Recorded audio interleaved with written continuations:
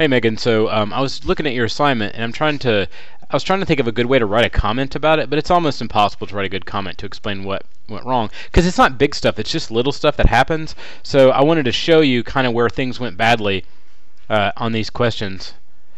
So on this one you've got -4 times -8. Don't put minus 32 there, I think that's just confusing. Instead of bringing down the minus automatically, just treat it like it's -4 times -8. Then you'd end up with -20 is equal to -4n plus 32. And then you would subtract 32. That's where the problem happened on this one. These would cancel and you end up with -52. And you just bring it down and you'd end up with dividing by -4 and getting like a final answer of 13. So that's that one. It was just a problem with the distributive property and you sort of confusing yourself. For this one, -2 equals 2 plus v over 2. I'm happy with the fact that you did subtract 2 there. That's correct. The problem is -2 minus 2 is -4. It's like you borrowed $2 and you already owed 2, so now you're $4 in the hole. And then you do times 2, of course, and you end up with a -8. So that's the problem with that one. Number 10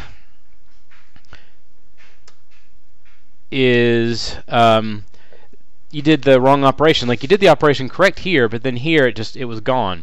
It's -8, so I want you to add 8. Now you see there's a plus here. You need to look at this minus to see what to do. This, even though it says -8 there, it's easier just to think of it. Once you see that the plus is there to show it's a plus-minus relationship, treat it like it says -8, then you'll add 8, and you'll end up with -2, and you'll do times 9. You'll end up with sorry, I'm stupid. This is a 4. 4 times 2, which gives you 4 times -2 gives you -8. So that's how that goes. And then number 8, the issue is with, I'm trying to see.